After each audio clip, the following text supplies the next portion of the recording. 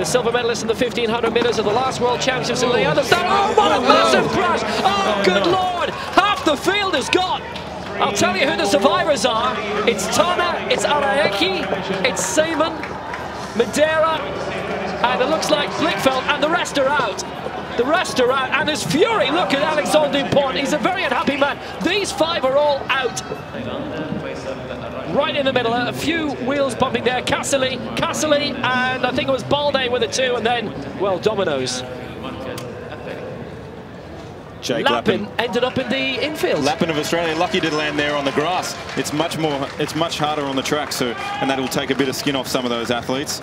Lappin being lucky to land on the soft, comforting grass. And then Higuchi went as well.